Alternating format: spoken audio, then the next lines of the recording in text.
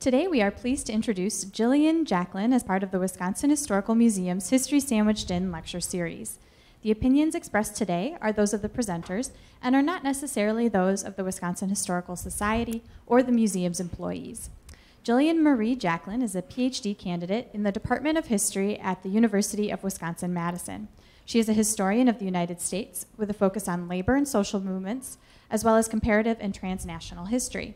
Inspired by methods in cultural analysis and critical studies, Jillian explores the role of gender, race, ethnicity, and religion on working class lives, both on the shop floor and out in the community. Jillian grew up in Appleton, Wisconsin, and her family and childhood inspire her activism and scholarship. Please join me in welcoming Jillian Marie Jacklin.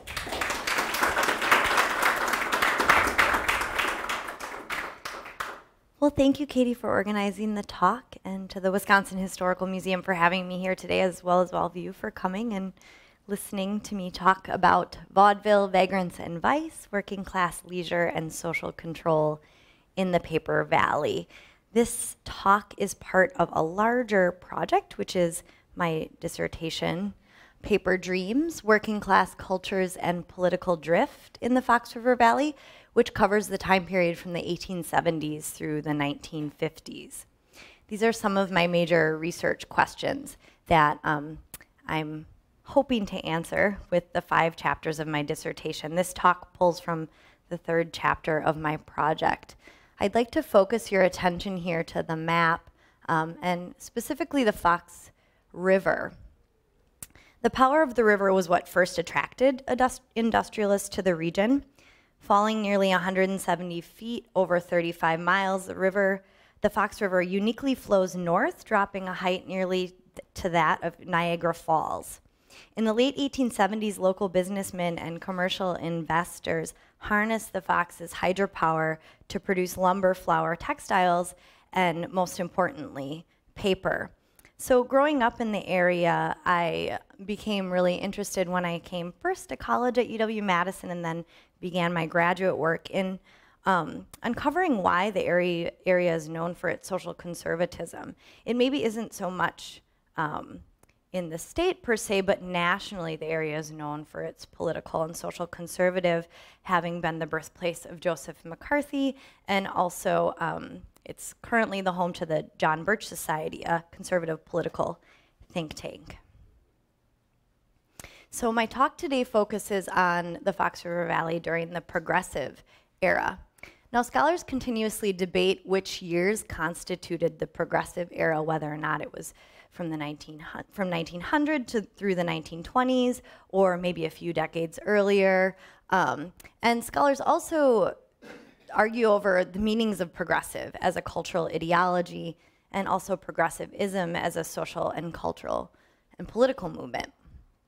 So I'm interested in what the era was like in the Fox River Valley in particular, what progressive meant there, and who would have been considered progressive at the time.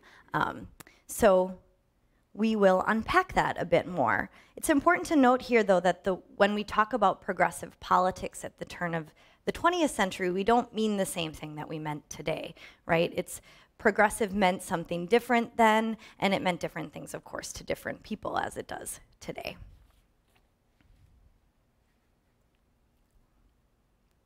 Paper production was one of several economic experiments that capitalists initiated during the second half of the 19th century in Wisconsin, with Appleton boasting the valley's first paper mill as early as 1853. Manufacturers developed other factory operations devoted to the growing wood products industry in the 1860s and 70s, but paper production did not become big business until the last decades of the 19th century, when local boosters drew capital and labor into the region. Valley promoters imagined a riverside landscape busy with paper mills, and their visions became a reality by the end of the century. During the mid-1880s, Eastern investors and area industrialists devoted abundant capital to paper making in the Fox Valley, and local natural resources supported production of the commodity. The river and vast Menominee timber stands just to the north of Oshkosh and Appleton provided the natural resources necessary to support the expansion of local industry and corporate capitalism. As a result, entrepreneurs converted failing and abandoned flour mills into paper and woodware factories. Not long after, the area earned a reputation for industrial progress and innovation in the processing of lumber and its byproducts, not only locally, but across the United States. By the late 19th century, local promoters boasted that the valley had become a national leader in urbanization, industrialization, scientific management, and technological progress. Fueled by the first hydroelectric operating station, on September 30th, 1882, Appleton, Wisconsin became the second city in the United States to have centralized electrical power. A momentous occasion, this marked one of several firsts that area business advocates and local factory owners celebrated, highlighting the progressive character of the Fox River Valley. For 30 years, the valley also enjoyed one of the first and longest operating streetcar systems in the US. In response to these accomplishments, the local press and prominent businessmen touted the modern advancements of area communities. The Appleton Post bragged, "Verily, this is a progressive age, and Appleton keeps abreast of the time in everything."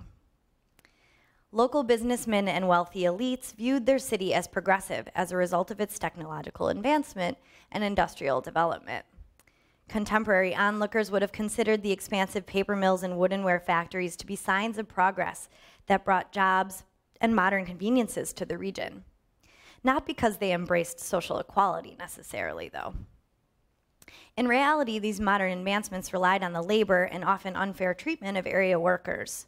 Local factory owners developed a business philosophy founded upon the idea that the riches of industrialists rested on keeping their workers in rags by maintaining low wages and also on developing tactics to shape working class life, both in the factory and out in local communities. At the turn of the 20th century, Fox River Valley factory owners were desperate for a steady, reliable, and abundant labor supply.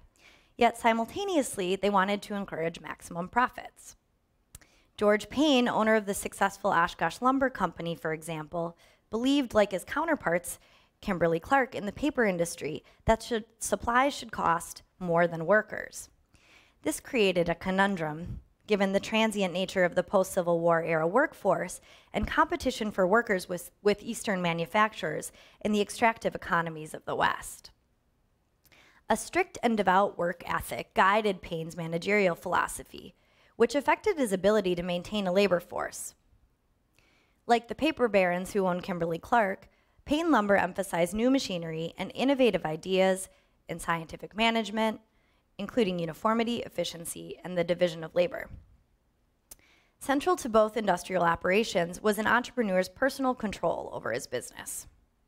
Wisconsin industrialists in both woodenware and manufacturing and paper production experimented with techniques that sought to place all authority in the hands of owners and their managers. Yet workers had desires and dreams like anyone else, and these hopes influenced the Oshkosh Woodcutters strike, a nationally publicized labor action.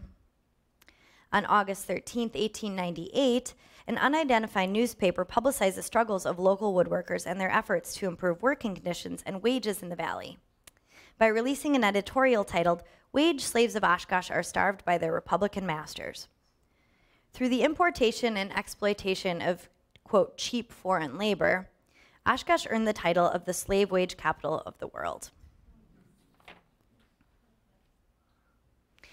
Interestingly, though, although over half of the strikers were women and children who earned not even half the wages that the male strikers did, the strike actually undermined the efforts of a number of workers, at least women and children workers, as many of them lost their jobs after the strike.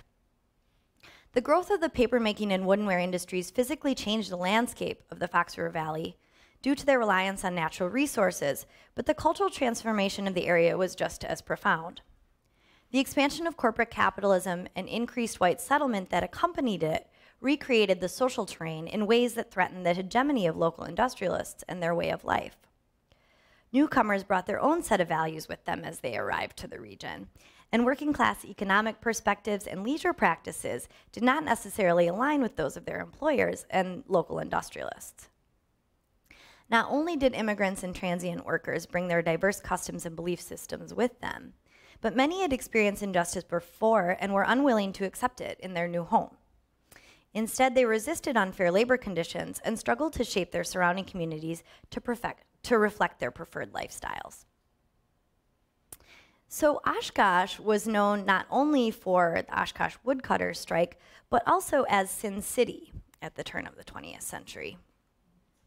It gained an infamous reputation for having quite the leisure scene, with cheap laborers and a more transient workforce encompassed by single men and also lots of single women, which was pretty scandalous at the time, gambling, drinking, and also prize fighting.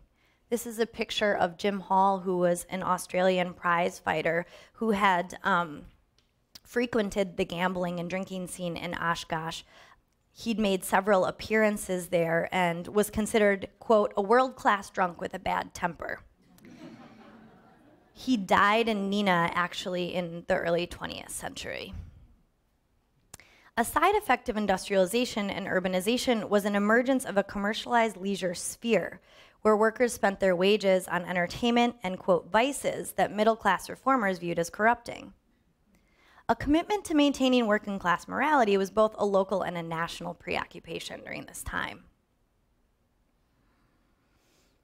In the Fox River Valley, the Young Men's Christian Association provided the institutional framework for social reformers to encourage morality and industriousness among factory workers.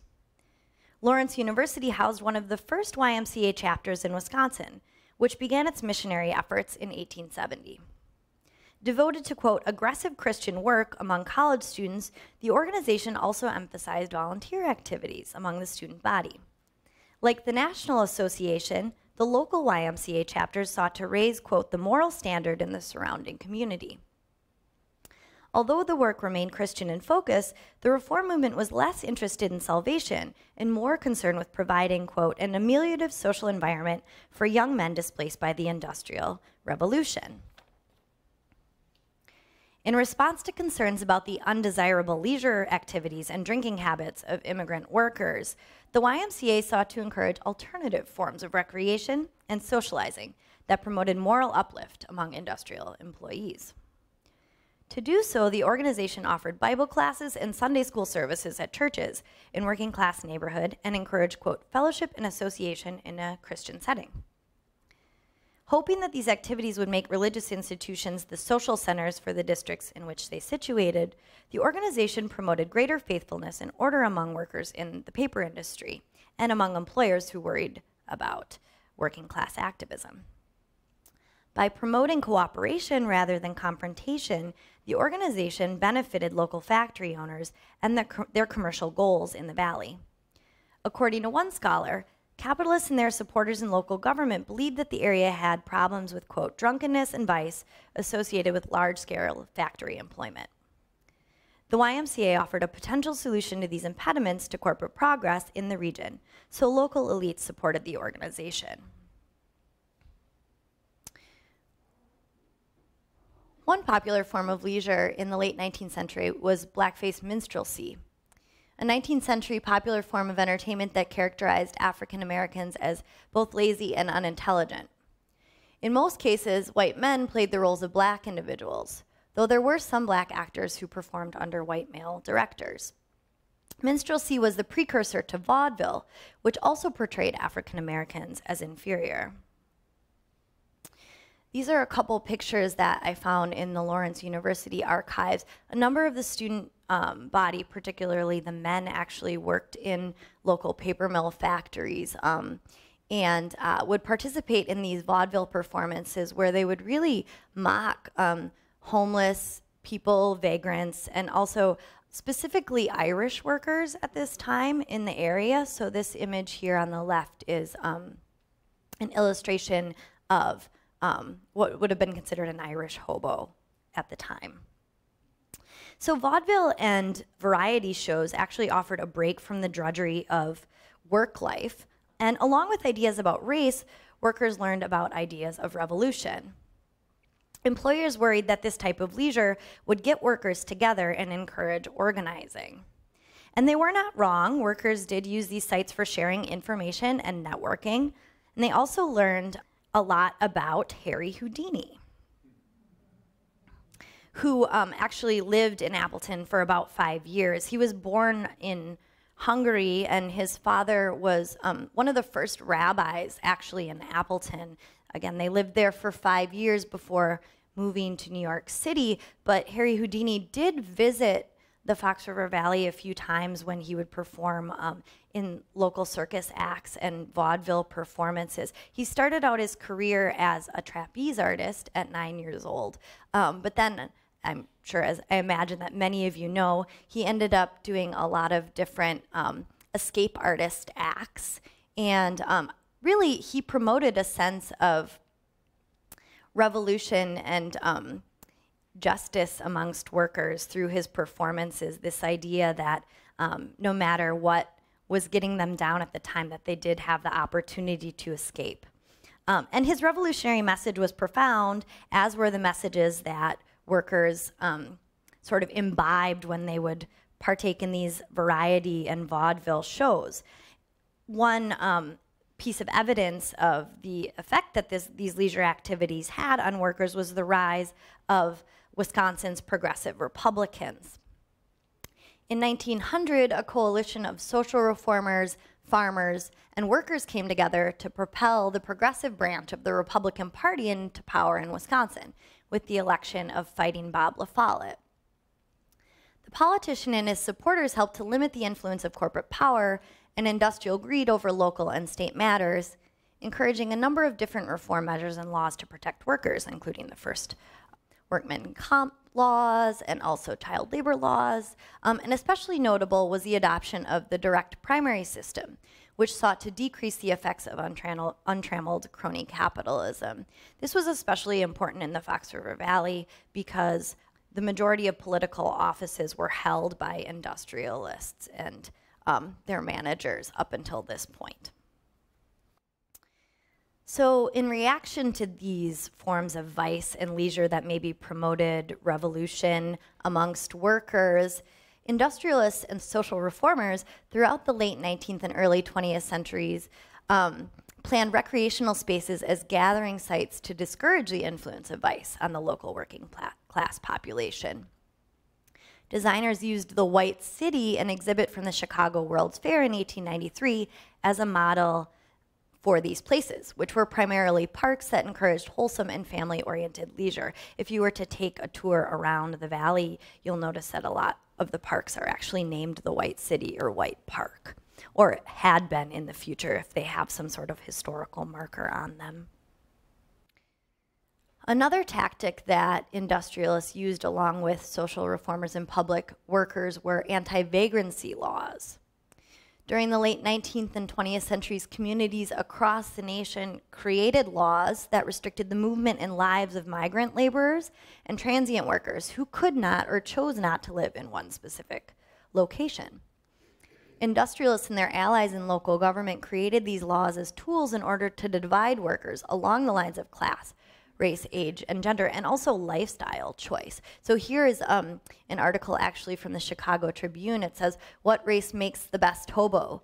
Good tramp never works." So there were actually a lot of these articles in the Chicago Tribune, the New York Times, also more local newspapers, sort of classifying the ways that people lived along racial and ethnic lines. Very interesting. Also gendered lines. These would usually be single white men who are portrayed in these advertisements.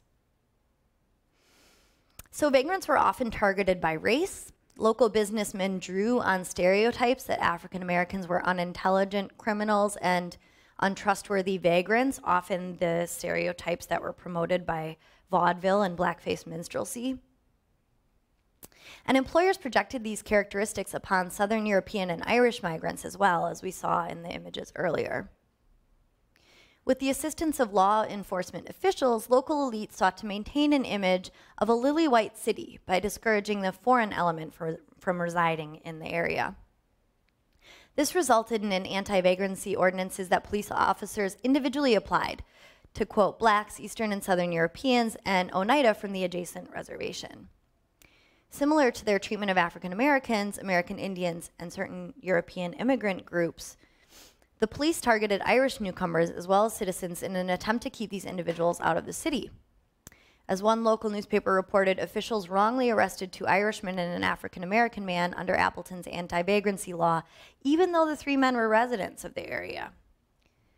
P.H. Smith, one of the victims of the incident, claimed that the city, quote, was not for colored folks, end quote. If one was able to stay in the city overnight and avoid police harassment, they then had to find a place to live and work. By the end of the 19th and into the first 3 decades of the 20th century, as more women entered the expanding industrial workforce nationally, local social reformers sought to influence the public comportment of working-class women. Middle-class activists and local elites understood that women workers would spend more time with men while on the job, but did not approve of social interaction between men and women off the shop floor. As more working-class women, generally young and single, entered the workforce in local paper mills and woodenware factories, they found themselves with new freedoms that they did not experience at home with their families. Differently than in Victorian society, the expansion of corporate capitalism created commercialized forms of entertainment that brought men and women together. This development created anxiety among local reformers and industrialists because they worried about the moral corruption of working women. As a result, they encouraged industrial workers to stay away from saloons, billiards, dance halls, and other popular venues that permitted heterosocial contact. To keep working-class women away from undignified social behavior, middle-class reformers in the Valley and across the U.S. advocated for, quote, a Christian womanhood, which they believed would help to improve the status of women. Organizations like the YWCA responded to a national call for women's work for women by forming local chapters like the one at Lawrence University in 1884, in order to encourage domesticity among area workers.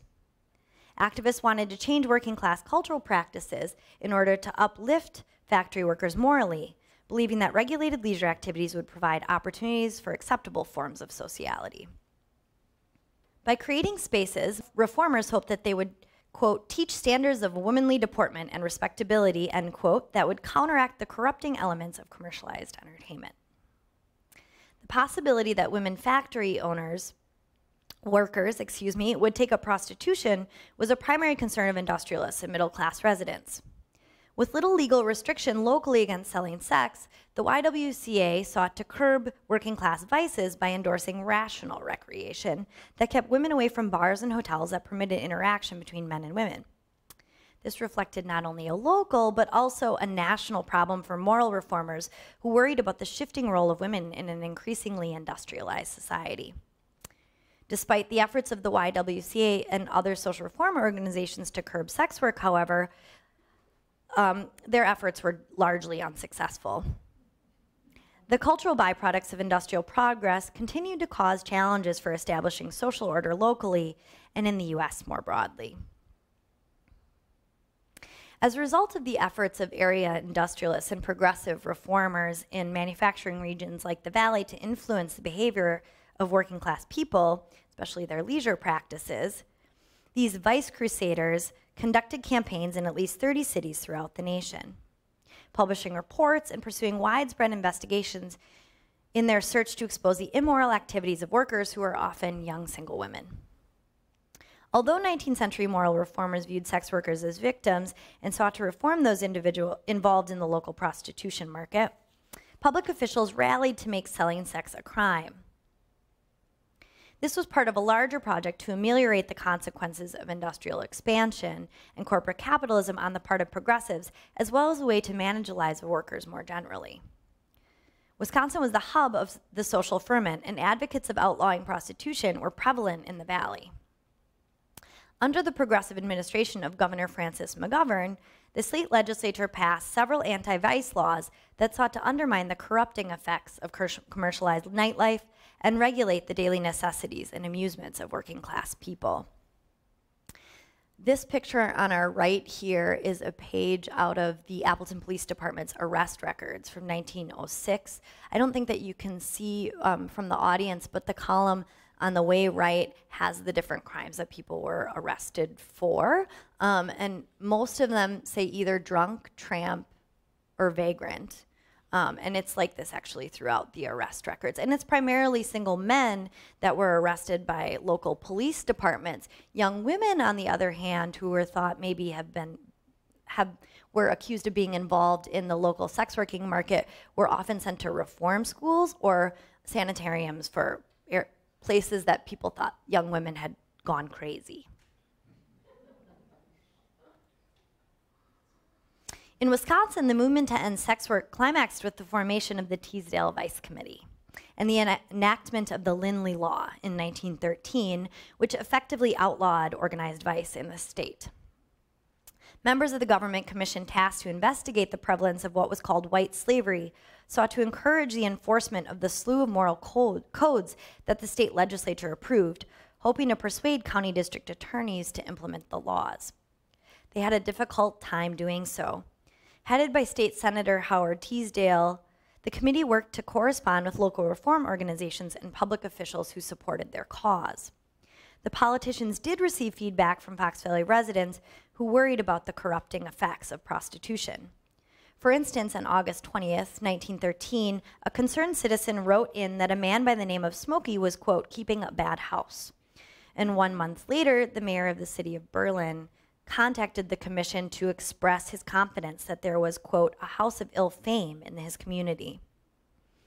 Over the course of a 2-year period, public officials involved in the campaign received hundreds of letters confirming the existence of sex trafficking and prostitution in Wisconsin. Foundational to the approach to discovering these illicit activities and the locales that accommodated them was to create a network of accomplices in area communities to foster a climate that was hostile to these immoral pursuits. To do so, the Vice Committee attempted to infiltrate the bureaucratic frameworks of county governments and also paid social reformers to work as spies in local vice districts. This required some careful planning on the part of investigators who devised ways to collude with powerful people. For example, on September 25th, 1913, Winford Adams, the mayor of Green Bay, wrote a letter in response to inquiries from the legislative committee, suggesting a list of officials that could possibly help with their efforts. This list included 5 religious officials, the chief of police, a criminal court judge, a former mayor of the city, and 3 local insurance agents from Northwestern Life. Similar correspondence came in from Menasha and Kaukauna, 2 important industrial communities in the valley. And the mayor of Fond du Lac offered a directory of, quote, very prominent people who had a great interest in eradicating vice from the municipality.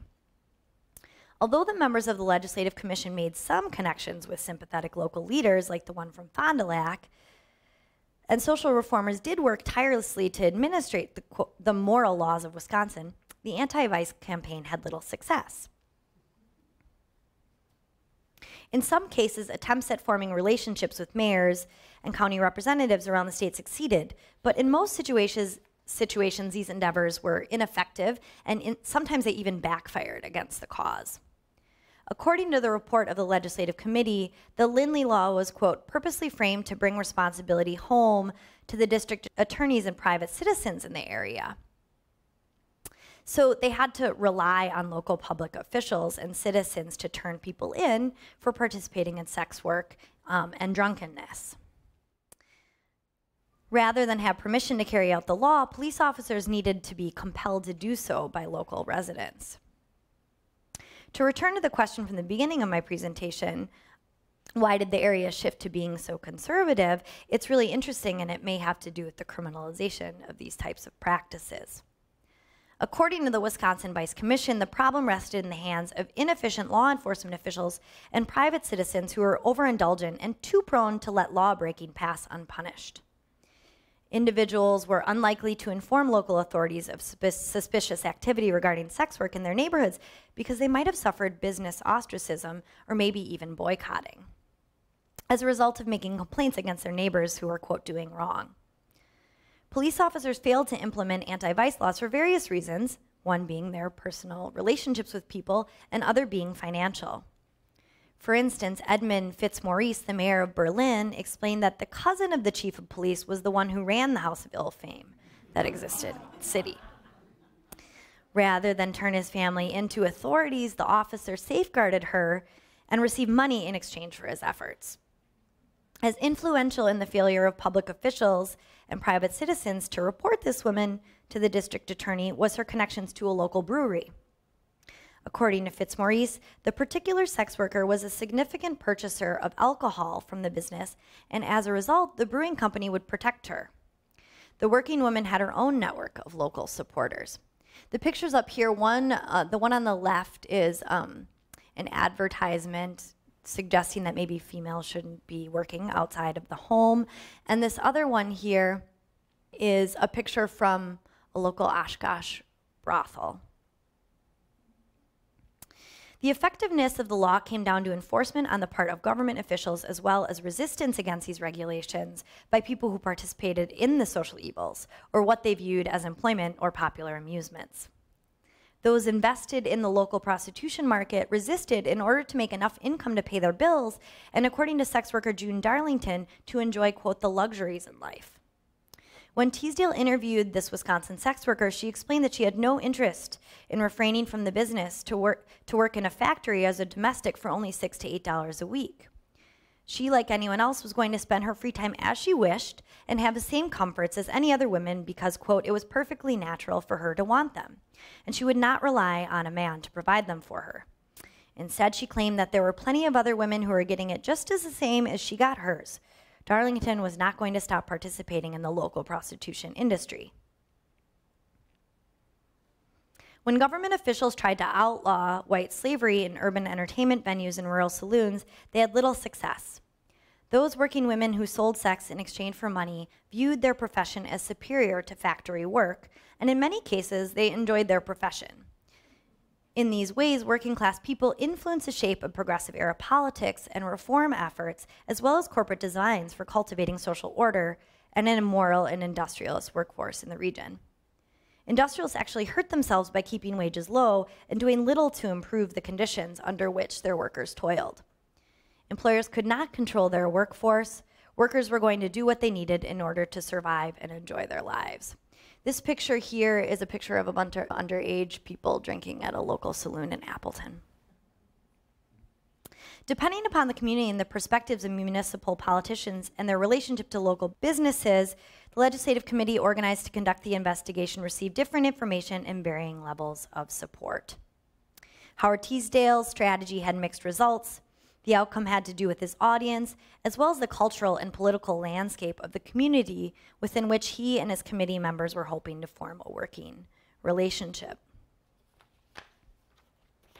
So these are just the questions that we're returning to from the beginning. Again, these are the questions for my larger dissertation project. This information today is specifically from chapter 3. But my findings suggest that the conservative shift of the Valley was more of a conversation than a one-directional struggle for social change. Working class people negotiated with business owners, religious leaders, government bureaucrats, and amongst themselves over whether or not sex work should exist in local Wisconsin communities, as well as other vice pursuits, or leisure pursuits as they probably thought of them as. The standpoint that a person had regarding the selling of sex or other working class leisure establishments had to do with their class status, but also their cultural values, religious practices, and perspective on progressive era debates about morality in general. A central component here was gender and beliefs regarding the proper behavior of women in public settings. Sex workers themselves had varying degrees of respect for their profession and opinions about whether or not the industry should have existed at all. Getting at the heart of this debate, however, has been very challenging given the lack of sources. Perhaps as I continue to research this commission and also this topic, to understand the lives of people who participated in sex work and other leisure pursuits in the Valley during the progressive era, I will hopefully have uncovered some of the perspectives of people who have maybe not been as represented in the historical record. I'm really interested in representing the voices of women who sold their bodies not just for survival, but also possibly as a form of pleasure or empowerment. This presentation provides a preview of the information that I have found in my quest. So I'm very interested in your comments and questions this time. Thank you.